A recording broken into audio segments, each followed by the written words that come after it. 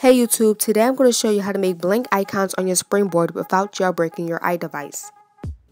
First, you're going to go to a blank page on your Springboard and take a screenshot of it. Next, you're going to go to the link in the description and upload that photo to this website.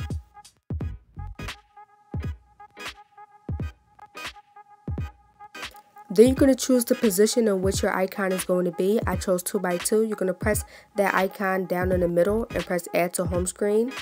And then you're going to move it to the 2x2 section or wherever section that you chose. And you can see that it's now a blank icon there. You can mess around with it and make the pages of your Springboard look cool. Thanks for watching. Thumbs up if you liked it. Subscribe for more. Comment suggestions for tutorials in the next video. And comment games that you don't want hacked.